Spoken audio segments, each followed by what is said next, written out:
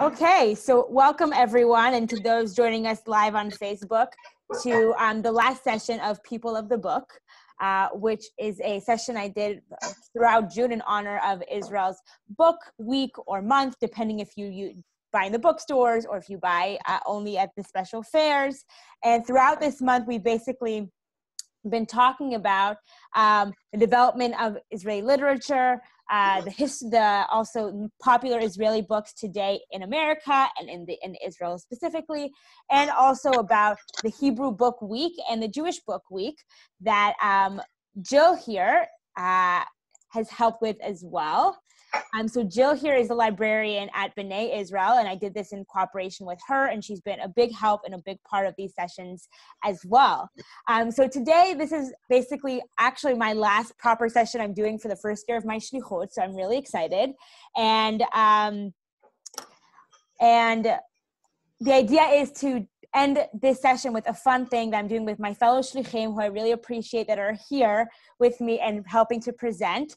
And what we are doing is that we're going to basically be sharing our must-have recommended Israeli books. So most of them have been translated, and I've collected the links to Amazon that you can buy them from, or you can just see the title via Amazon in that case. And I also added Hebrew, so if you want to, copy paste and add the Hebrew, then you can do that as well. So that's basically what we're going to be doing today. I will be starting, and hopefully our final speaker will be joining us. And if not, we have 3 other great shlichim and speakers who will be sharing their favorite books. And also, if you have any questions about the books or other recommended, related, whatever, then please feel free. And yeah, so I think we will begin with that. And great. So I'm going to start, and I'll just introduce myself to see people who maybe know other shlichim and don't know me. So my name is Netta Asner-Minster, and I am the shlicha at B'nai Israel congregation in Maryland. And I have 2 books to recommend. So the first is actually one of my really favorite Hebrew books, and I'm going to actually put myself on spotlight so you can see me better. It's this one. It's called The Beauty Queen of Jerusalem, Malkat HaYofi Shel Yerushalayim. So I worked in a bookstore when this first came out, and it came out 2013. It's basically, it is a historical novel, and it is also a love story, basically. So it's about 3 generations of the Armoza family who live in Jerusalem. They are a Spanish Jewish family who moved to who are living in Jerusalem from the time of the Ottomans up until the 70s. So that's where the 3 generations of the book comes into. But it's really also a love story type thing, because the women of the family basically say that they are cursed, and thank you, Yael. That is true. The women of the family say that they are cursed, and that the man that they were supposed to be with, they never will have love. And the daughter, Gabrielle, who's telling it from her perspective, really wants to make sure that she doesn't fall into that curse. So on one hand, it's a love story, so it's very much that classy love thing that I personally really like.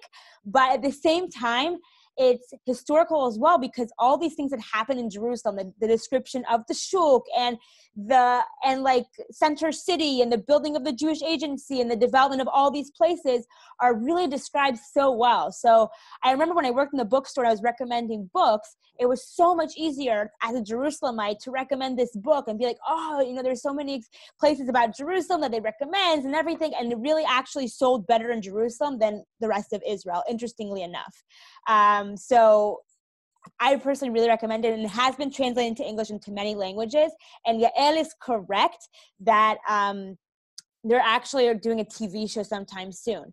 I also want to show a really brief video. It's a 2-minute video about the author herself, because I think that she herself has a really interesting story. This is the first book she wrote later on in her life, and she speaks 2 minutes in English. So why not share that with you guys as well? And I hope that really shares what's unique about her, what people fell in love with regarding the book as well. So I'll just share that. It's under 2 minutes, and then I will recommend the next book. My name is Sarit Ishai Levi. I'm the writer of The Beauty Queen of Jerusalem, an Israeli bestseller. I was born and raised in Jerusalem 8th generation to a Jewish Sephardic family. After the army, I settled in Tel Aviv and created a career in journalism. My career has some achievements worth mentioning. I was the first Israeli, with my editor, to meet and interview PLO leader Yasser Arafat in the PLO headquarters in Beirut during the First Lebanon War. In the same assignment, I also interviewed pilot Aharon Achiaz, a prisoner of war, and brought signs of life from him to his family and to the people in Israel. After the tragic assassination of Prime Minister Yitzhak Rabin, I interviewed his wife, Mrs. Leah Rabin, that raised questions and speculations about the murder that created a huge argument among the Israeli society. I've been all over the world. I traveled a lot. I interviewed presidents, prime ministers, movie stars, worldwide figures. I covered wars and also magnificent events. But it was only when I reached 65 that I fulfilled my real true dream to write a novel. My novel, The Beauty Queen of Jerusalem, became straight ahead a huge success and a great bestseller. Sold almost 200,000 copies, translated to many languages, and it's about to become a movie. In the age of 65, I proved that there's no age to dreams nor to dreamers, no limit at all. You can change and be changed. You can move mountains if you want. Age is only a number in your ID. I hope I'm an inspiration. Please don't stop dreaming. Thank you. I'm the writer. Okay.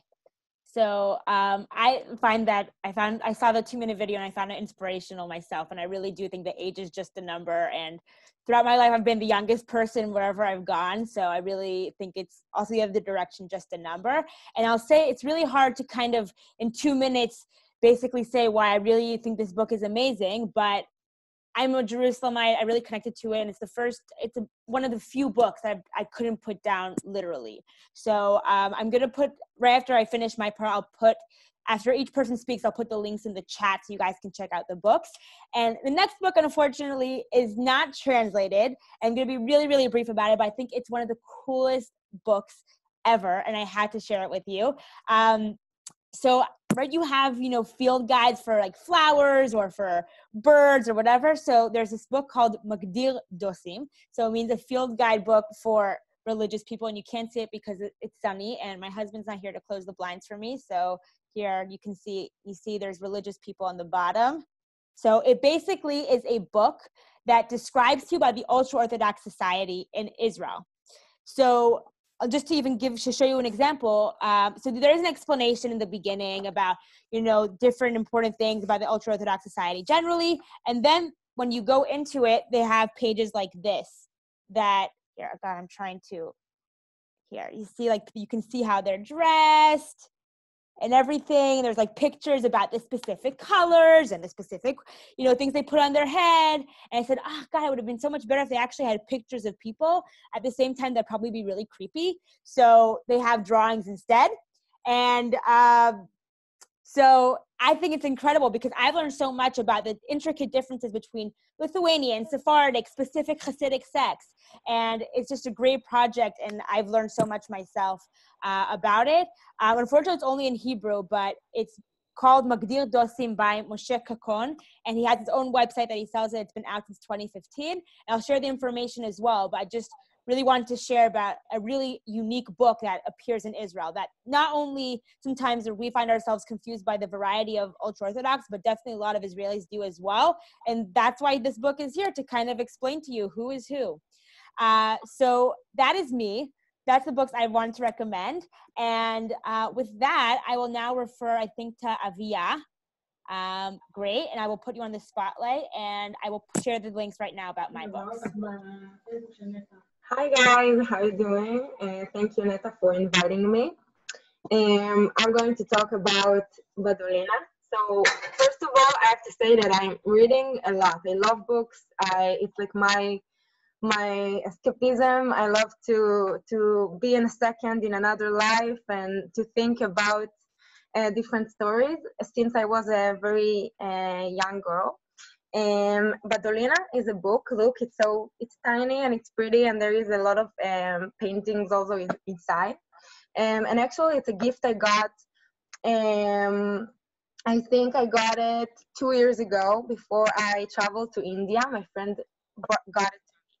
And the story starts in India. Gabi Nitzan is the author. And it's telling about a journalist that meets a king, the king of Badolina. It's a fiction. It's not a real place, of course. But what I like about this book is really it's made me feel that everything is possible, and all the story is that they're going together to Israel, and this guy, the journalist, tell the story of the king of Badolina in Israel. So they've been in Israel and in Sinai. And for me, it's showing the Israeli culture in a very sarcastic and funny way, but also it catch like moments in time that I'm not sure that I can explain that. And then you read it and you're like, oh my God, this is so true. This is so Israeli. And I love it to feel it about a book when someone catch something, it's so accurate, but you don't think about it and it's just true. And what I take from this book, so this book encourage self-love and self-awareness, and that you are responsible about your destiny. And I love this attitude. I think that we can be, each one of us are the queen and the kings of their own world. So this is what I'm taking from this book. And I was so inspired by it. It's a book you can read in like, seriously, 2 hours. It's short and it's fun, and you can see how it looks inside. It's very like easy, and it's like I think it's like a treat. It's like a candy to me. So I want to say like 2 quotes that I took from it, and I'm going to translate it because I couldn't find the translation nowhere. So this is like my free translation. First of all, is that to love something because it belongs to you, it's not love, it's attachment. And it's very true. I think that if you like something because it belongs to you, but it's because, you know, if you love something, you will let it go and let it be free. And I think I really believe in that. And also, someone who don't believe in trouble, the troubles lose their interest in him. So if you don't believe in trouble and you don't want bad things will happen to you, and you will be, you know, to be optimistic and to think good things about your future, about your friends, and about people in general. It's a hard work. Not all of us can do it. And this is my goal in life, to, like, in the very difficult moments, still to think about the silver lining. And I have to say, it's really challenging. And every day, I'm like, sometimes, and a lot of things happen to us, all of us lately. So I think it's a test that it's like for me every day to try to do that. So there are days I'm successful, and there are days I'm not. But every time I need like just a small encouragement, a small inspiration, I can take the book and just enjoy it for 1 or 2 hours. So I really, really recommend you to read it and to see more about the Israeli culture, about the Israeli traveling culture, and just in general, the general Israeli vibe. Yeah. So I'm really grateful to my friend who bought it to me. It was a great present, and thank you, Netta, for inviting me to tell about it. I really appreciate it. Of course. So I see that Yarden has a question. Is it relevant specifically to Avia, or is it like a general question? Because if it's relevant to Avia, you feel free to ask right now. Hey, sorry. No, not specifically to Avia. I just wanted to know if you could send a list later of all of the links to the books. So I'm putting it in the chat after each person speaks. So it's in the chat right now. I have to go though. So can you send it later? No problem. I will send it to you then. Okay, cool. Thanks. Okay, great. So now I will put Shai. Oh wait, Jill, you want to say something? Here, Jill. The book I just found on Amazon. It's called Badulina Black and White Edition, and it is in English. So I just want to let you know.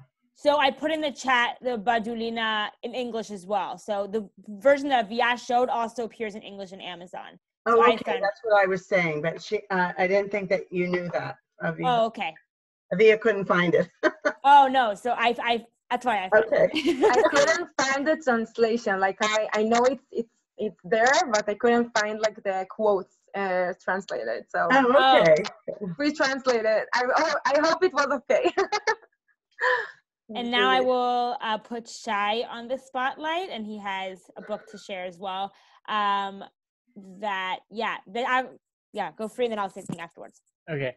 Hi, everyone. I'm Shai Ashkenazi. I'm the Shaliach at the POSIS JCC of Northern Virginia. And thank you, Netta, for inviting me to join this evening. I'm going to share the screen and tell you about the book that I chose, which is, this is not the English translation, I'm sorry, but Someone to Run With. Mishu Larutzito, I apologize for this. It's a book that was written in the year 2000, then became a movie, actually, in 2006. And similar to Netta, you know, us, the people from Jerusalem, the Jerusalemites, we have a strong connection to the city. And this book takes us on an adventure, sort of a scavenger's hunt. A young boy that takes a summer job at a kennel for dogs, and is told, take this dog with a leash and let the dog lead you to its owners. And he starts running around all of Jerusalem and seeing establishments, seeing the history of the city, seeing different places, and you can learn so much about the city, similar to what Netta told about the Beauty Queen of Jerusalem.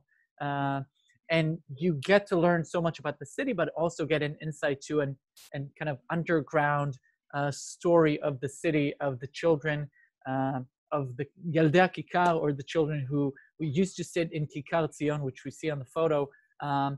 So it's based on or inspired by the stories of those troubled youth who would spend their nights on the street sometimes. And it's a great adventure. I'm not going to do more to ruin the story, but for me as well, it talks a lot about street musicians, and I myself, I had to put this out here. I'm also a street musician playing on the street and on Kikar Tzion, exactly the place that we saw before. So this is my very close relation to the book that I've read many, many times. Once again, it takes us on this adventure, a beautiful story that has a lot of compassion in it, a connection between people. I don't want to, give you more spoilers on that. I will share this. I'm going to share something here on the chat that actually a while ago, Shlichim created an escape room based on the book that you can go on this link. It's wonderful. It gives you the outline of the book. It gives you an adventure. It teaches you a lot about Jerusalem and about the book. So I hope you can enjoy that. And that is my book, Mishu Larutzito, Someone to Run With, by David Grossman, who's a very well-known author. And the book is translated, not like the photo that I showed that was incorrect, but it translated to English, and I really do recommend this book. Thank you, Shai. And I will also note, Jill is here, but the book also appears at the B'nai Library for those who are members of B'nai or just living in the DMV area. B'nai has really an amazing library, and if you're interested in that book, then it's in the library, and feel free to either reach out to me so I can refer you to Jill, or to Jill directly if you have her email, and she can help you with getting the book. So I'll now put Yael on the spotlight. And I have to say that Yael, what Yael's recommending is really interesting. And for people who were here perhaps last week or saw the recording, I will relate to that afterwards. I think the fact that she chose what she chose really shows something about books in Israeli society at the moment. So thank you so much. And here you go, Yael. So I actually chose a translated book and not an Israeli book because I don't see a lot of, I don't read a lot of Hebrew books or see movies in Hebrew. I just like the American culture. And I think that very described that. Because I grew up in this house where my mom just loved translated books. That's what she reads. That's her addiction. And I'll show you what, I wanted to show you what is book addiction. I hope you can see my screen. But this is basically my library right now at home. My mom took this picture yesterday. All this area on top and on top of the TV is like all my mom's books. So I grew up in this house where my mom reads a different book every day, and eventually became a thing that I don't read books. I took the wrong path on that, but I don't really read a lot of books, and every Yom Kippur, that's my thing. I read one book and I finish it on Yom Kippur, and that's what I do. That's my piece and like everything that I do for that day. And I try, like, I don't have time, or I don't put enough priority to read books during regular weeks. So Yom Kippur is my special day to read books. And since the quarantine, I started reading much more books. For some reason, it became a thing during this period of time. And my mom is very proud now. But she recommended 3 years ago a book named Reshimat HaMishalot, The Life List, by Lori Nelson Spillman. And Lori wrote a lot of other books that I will talk about, but this book is her bestseller. And that's the first book I read, and I jumped in and couldn't stop reading it. And every book that she writes have like a certain way to inspire you to do something. So this book actually talks about a wish list that a 14-year-old wrote, and when she see it 15 years after, because she was forced to see it 15 years after in a different way, she started to follow her list and try to make everything come true. So it's really inspiring to think about how you you make yourself wish lists and do not follow them, and then suddenly you have the opportunity to take your wishes forward. And this kind of inspired me to make my own wish list for the new year. I told you I'm reading it on Yom Kippur, so that's my thing. And then the second year, the year following, I read Avnei Slicha, the Sweet Forgiveness, which also inspired me to think about, again, Yom Kippur, same like days of forgiven and ask forgiveness. And it kind of took me on a trip to understand how do I want to apologize to myself. And in that way. So it was kind of interesting to read those. And then the last book that I read of her was this Corona. I didn't read it on Yom Kippur because Yom Kippur, this past 2 years of Yom Kippur, I actually worked. So during this time, I started reading this book. It took me like 2 days to read it because I just jumped in. And this book was the only book that was never published in English. So it was published in German and Hebrew, but never in English. So I will say I actually recommend to read it in Hebrew because the quotes are nicer in Hebrew for sure. And it kind of inspired me to start reading books in different ways and remember quotes and make myself a list of quotes that inspire me, and that whenever someone says something that I want to follow or want to get inspired from, I just write it in my heart notebook. That's how it's called. Machberet Halev means heart notebook. And I actually told few of the Shlichim who are here on this Zoom quotes from this notebook and try to inspire other people from this notebook as well. And this book was not, it's not published in English, so those translates like my translation with Netta's help as well. So I'll read it in Hebrew and in English, but I'll start with the English. For every time you complain, say thank you 3 times. Do not declare an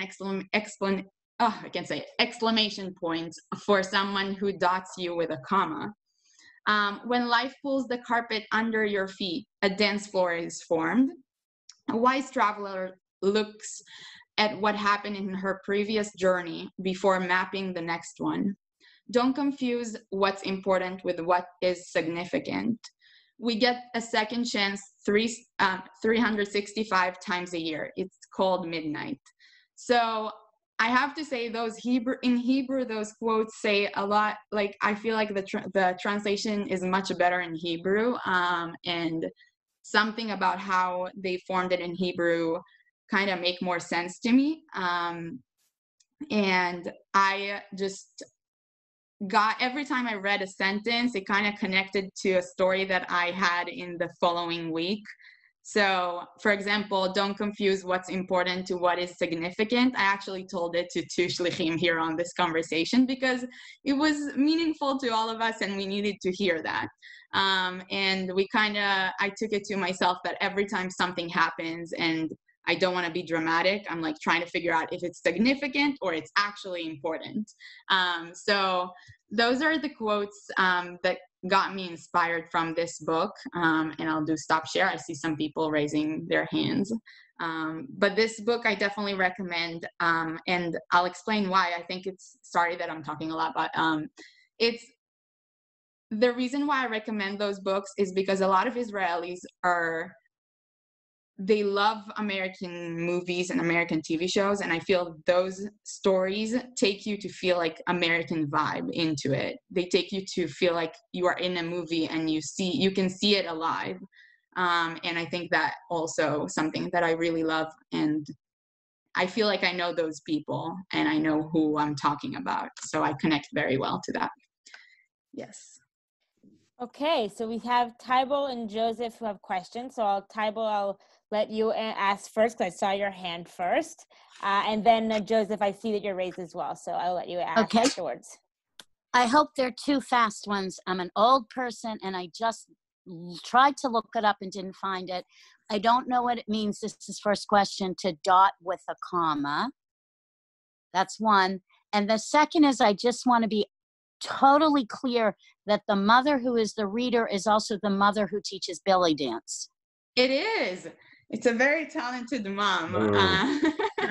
She's multitasking. I don't know how she has time for everything, but she usually reads her books very late at night. But yes. So dot with a comma, this is why it translates much better in Hebrew. Basically, nikud is the vows. And comma is sort of a vow. And basically what it says that I'll translate it to my world, and dating world in that way.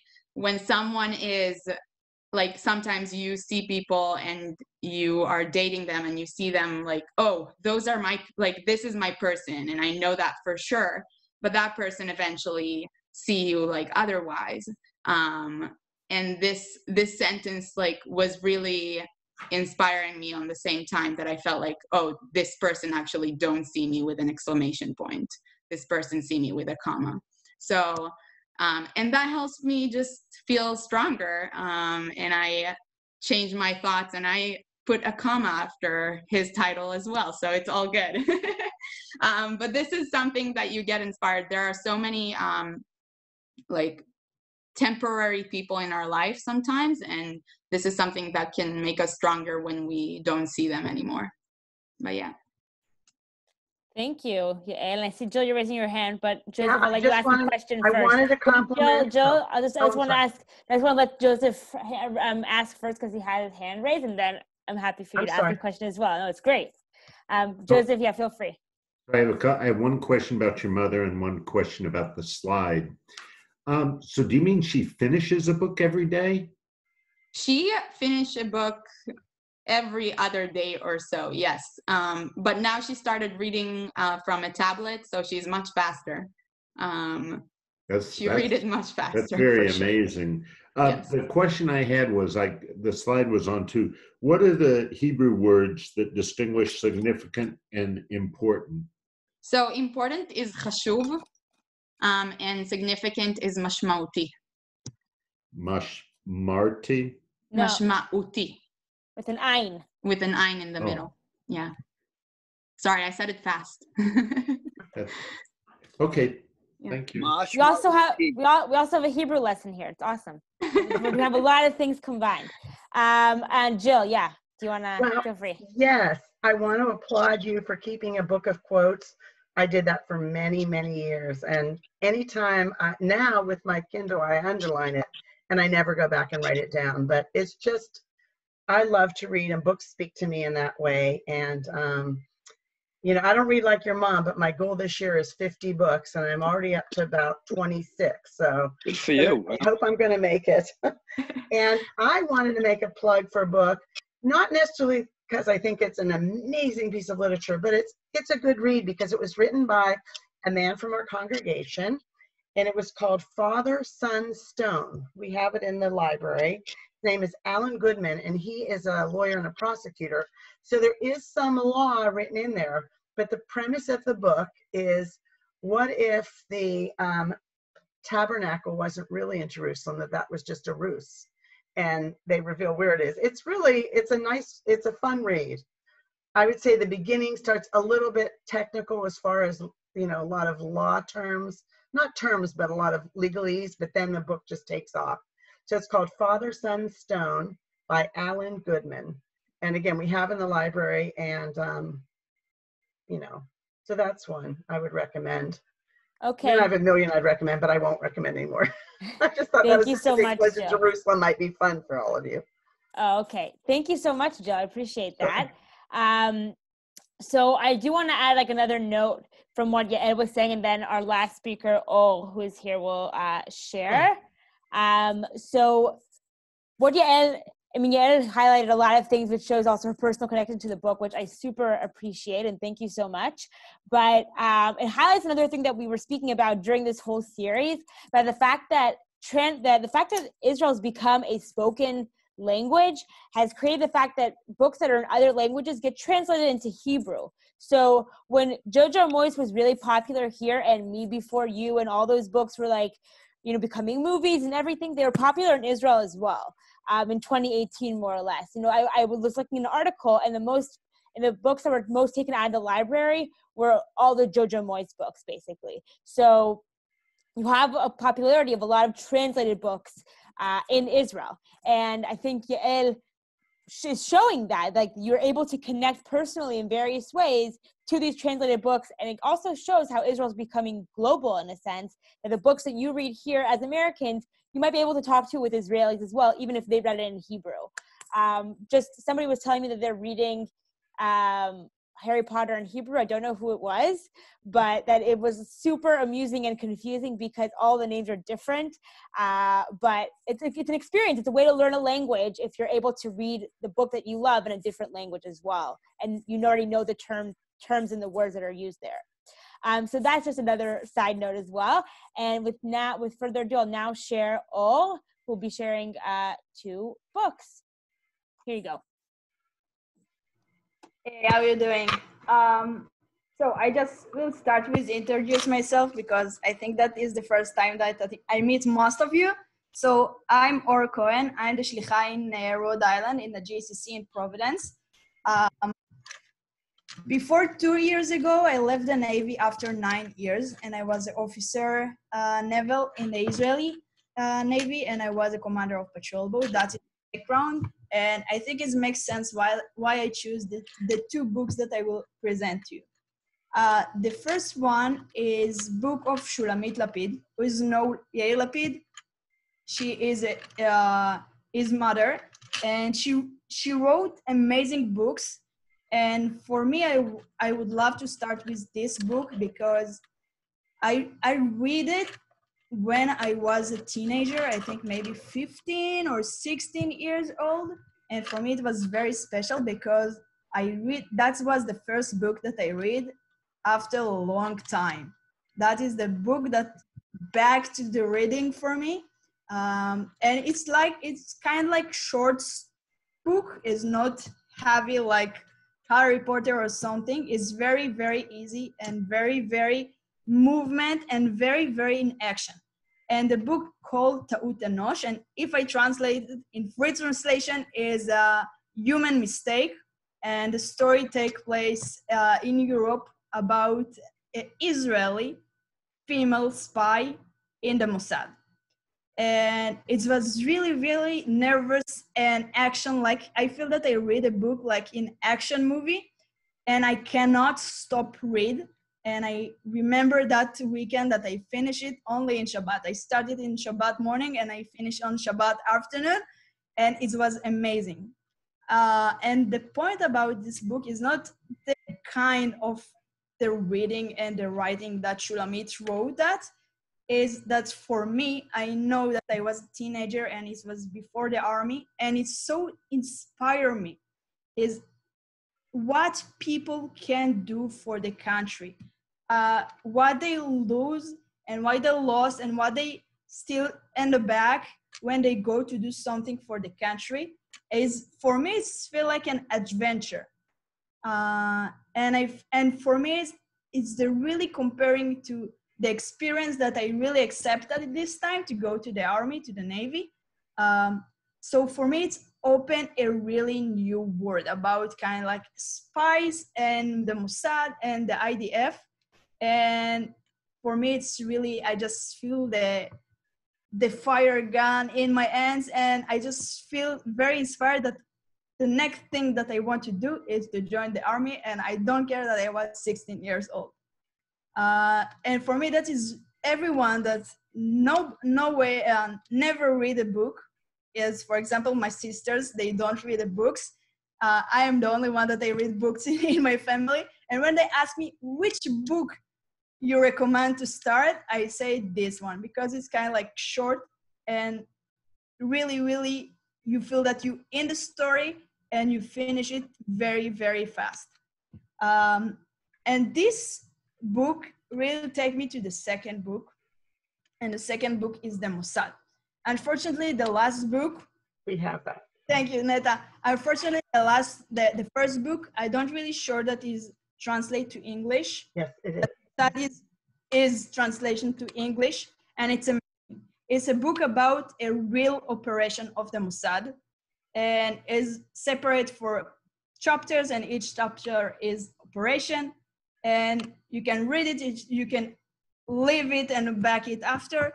And this book is to know and to realize how the Israeli is crazy, because any operation is, you think that someone take it from any action movie and you just feel you read it, you read the book and you say, oh my God, that is happen in real, and you just laugh and smile.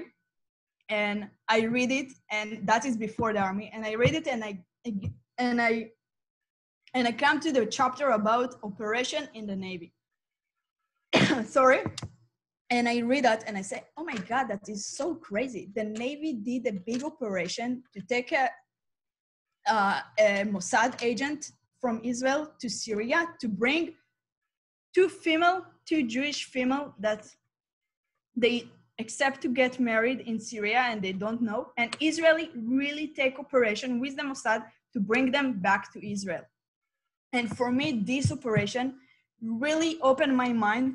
And I feel so crazy and so proud to take part in the Navy.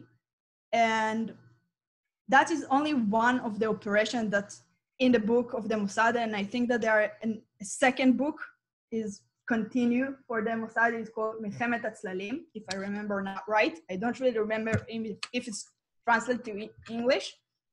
But for me, it's really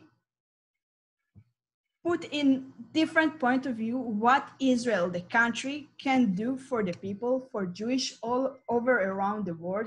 And if I start with the first book, so what the people can do for the country, The second book is what the country can do for the other. And it's really crazy.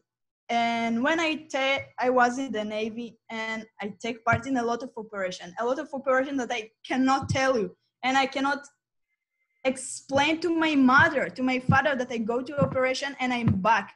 And actually, to be honestly, I don't really know what happened at the end of the operation. But one of my commander told me that sometimes you be lucky to take part in an operation that when you're back from the operation and you read the news, you just can lie back and smile. And I am so glad that I have some chance and sometimes that I can't do that. And I know how much Israel is too crazy that to keep the country safe and to keep the Jewish story as it is. And it's so crazy. And sometimes it sounds kitschy, but that is it. And for me to spend 9 years in the army, in the Navy, it means something. And I do it for a big goal and not just because I get the money. So I really, really recommend to read the book just to make sense what Israel can do for the Jews around the world. And that's it. Thank you. Thank you so much, all. I appreciate it. Amazing explanation also about your personal connection to the books as well. So I really appreciate it. And I have the book here as well. And actually, I really wanted to talk about it too. And then Ol was like, no, I want to talk about it. So I let her talk about it. But it incredibly fast paced, and I would read it on the metro. I read it this year, and I could not put it down. Like, I would be on the metro and I would read this book as well. I was so inspired that actually next year for B'nai, I have this series called Israel's Biggest Operations that I will be doing until January. So I already have that planned, an inspiration from this book. So with that, I wanted to conclude, and before people start going away, I wanted to share something in the chat first. I see that there are new people. Me and a few other Shlichim who are on this call are part of a project called Life Online, which we basically share content together and we cooperate, like something like this, or also basically we create our own community where we're sharing different activities you guys can join. So Shai is very into music and Israeli news. I'm very into history and Judaism, and Aviyah is artistic, but also has a whole vibe of kibbutz and whatnot. And Yael cooks, and maybe we'll someday be a part of it. But for now, she agreed to join. I really appreciate that. We each bring our own unique vibe, and I sent the information. I put it here where you can join the weekly email or our Facebook group. And I would recommend the weekly email because I'm in charge of it. So it's on Friday. It's sent out, and it's really short and sweet, and it shares the upcoming events that we do for the following week. So with that, I want to thank all of our speakers for speaking, and it goes to show that we can talk about popular Israeli books, we can talk about the development of Israeli literature, but at the end of the day, when you have people and their personal opinions of the books they love and the books they connect to, that's where you really hear the personal recommendations and you really want to read those books. So I hope that I helped you want to read some of those books. And I wanted to add that the English version of the Mossad is also in the B'nai library. So feel free to either reach out to Jill or use the link as well to get any of these books. And if anybody's interested in the list, I'm happy to send it via email. You can either reach out to me, right, Netta Asner, there's only one in the world pretty much, at B'nai, especially at B'nai Israel, or via Life Online as well. I'm happy to send the list that I've already had and prepared. With that, if anybody has any questions, and I see Joseph has a question, and now is exactly the time. So Joseph, here, feel free to ask a question. Okay, first I just wanted to say, I feel so lucky that somehow I discovered this group, because between you and Rotem and Shai, you've given me so many hours of wonderful things. And so I want to thank you for that. But I did have a question just about, because like I've noticed sometimes, my Hebrew is like low intermediate or something. Mm-hmm. And I notice sometimes on TV shows where you'll be hearing the English and then in the Hebrew, it'll say Beseder. and you know, it was like 8 words or something for the setter. So I'm wondering if any of you have read the books in both languages, and do the English translations of Hebrew books ever do them justice, and maybe even vice versa for, what do you recommend? Do you? So I don't think I read a book books. in Hebrew. I personally read books both in Hebrew and English, and I really try to read the original because I really think that the original is the original, and that's it.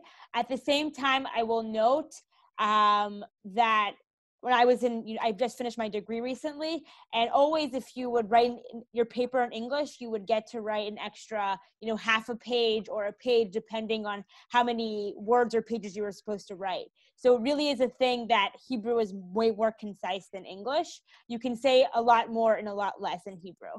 But I don't know if anybody else has read a book both in Hebrew and English. I personally, Avia has. Okay, so maybe you want to share about how that was.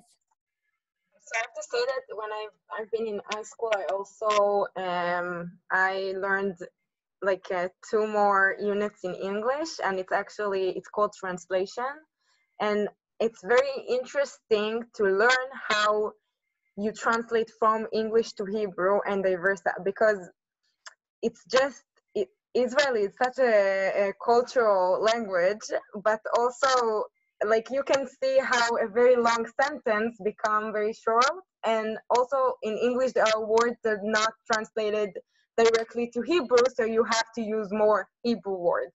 So it's like work both sides. Now I'm reading Harry Potter in English and in Hebrew because I want like to improve my English, and I think it's a great way, and it's very interesting to see the translation. So I think you actually learn how to do it, and there is like a professional terms you use when you translate between the language. So yes, I think it's a great experience for people who want to learn Hebrew or English to try to read the same book in the different languages, from my opinion. I'll just one more question for everybody. Yeah. Is there any book that you think of all those mentioned today that would be relatively easy in Hebrew? What would be the easiest book of those that were mentioned today? Or there none? Avia, do you think it would be Badolina? The one Avia mentioned, the Badulina. It's short, and it's like a fairy tale, but at the same time, it's an analogy to the Israeli society. So that's the shortest one. I'll just add that a lot of the books that we did talk about, a lot of them are coming without vowels. So it's sometimes hard for people to read without vowels. So if you have like good Hebrew and you know how to read it and it's easy for you, every book will be like, it's not every book, but a lot of books will be easy to read, but the vowels are important sometimes. Yeah. If I can add something. Yeah. First, if you read it in Hebrew, so I just can recommend you, as I read in English, read it on the morning. Most of the people read the books at night before sleep, and you cannot read it in some language that is not your mom language. So I read English only in the morning. And the second thing is to read a book before you watch a movie. For me, it's very, very hard to read a book, the same book that I read in different language. But for me, I can read a book that I know that will have a movie, and I can, if something I miss, I can imagine after. You can watch it before, you can watch it after. But for me, something visual is helpful. Thank you. I saw Jill's raising her hand in Tybal, so I saw Jill first. So Jill, feel free to ask. Well, 2 things. I also find that without even translation, I find that a book is usually a lot better than a movie. So when a book is being made into movie, that I want to see, I generally read the book first, because if I do it the other way, I'm disappointed. Because it never lives up to the book. So I just like to have the whole story, and then I see where they took liberty.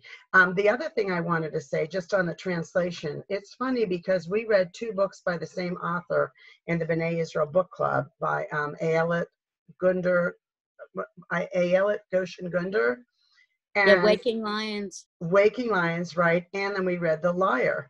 And one of the things that we thought about The Liar is it must have been a different translator. But when we looked it up, it was the exact same translator.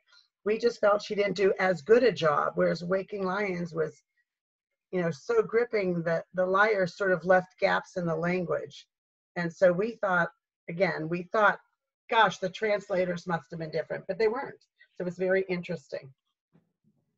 Thank you. I'll also just want to add that my grandfather translated the Nechama Leibowitz book, so it's completely different because it's more religious books. But he shared with me a couple of times about how he had discussions with Nechama Leibowitz about what he would choose when translating, because he was saying people who speak English won't understand the terms that you are using, so I need to explain a little bit more, than you would, because I need to explain these terms in that case. So when translating, you have to think about that as well, about who your audience is and how do you explain it. Whereas in the mother tongue or the original language, somebody might get the cultural term automatically. So that's something just to take in consideration. And Tybal, you had a question as well? A comment and then a question for Or. The comment, you're going to think I'm being flip, but I'm really not. That for most American Jews, the only time we read in 2 languages is Torah. Which of course is biblical, and then if you don't get it this year, well, triennial, you may need another 3 years, but anyway, usually for most American Jews with a certain subset, that's the only experience comparing 2 languages, and especially for some of us who then study with it. That's one. Okay to ask Or, let me get her in my gallery view.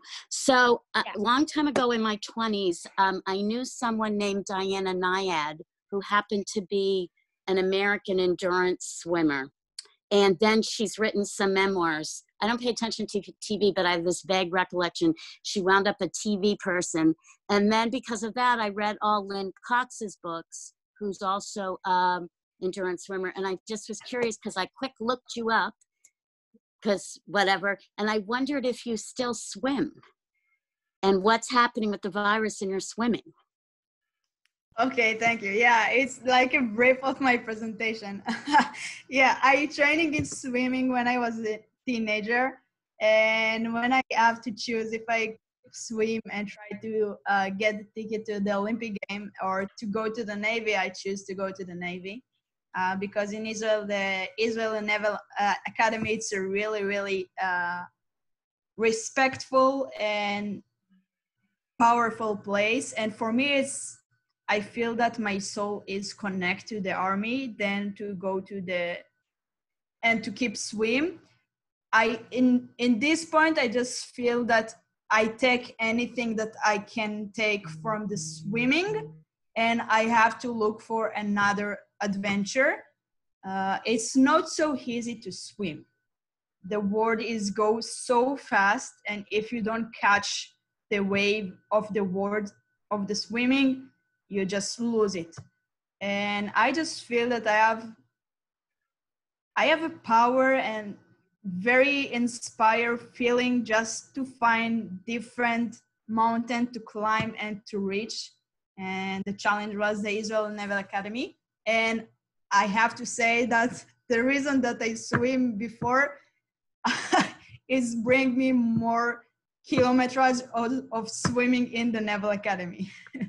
So it's funny, but I keep swimming during the Navy, during the course, and after in the service. And now after I just changed a little bit to triathlon and after to water polo. So, but it's always my life. And after last year, I was a swimmer instructor. So yes, everything is close to the water. That is the reason that I am in the ocean state. I'm sorry, I'm going to have to leave. I have another meeting starting at 8:30, but thank you all. Thank you, Jill. Thank you so much. And I think, we're concluding now. Thank you so much to everyone for joining. I'm really excited to be back. I'm going to be coming back in August, and don't worry, hopefully COVID won't leave me out of the States because I am a citizen, so I don't think they can do that. But we'll see how things can happen in Israel or here. It's very unclear at the moment. I'm supposed to fly with Avia. We'll see if that happens.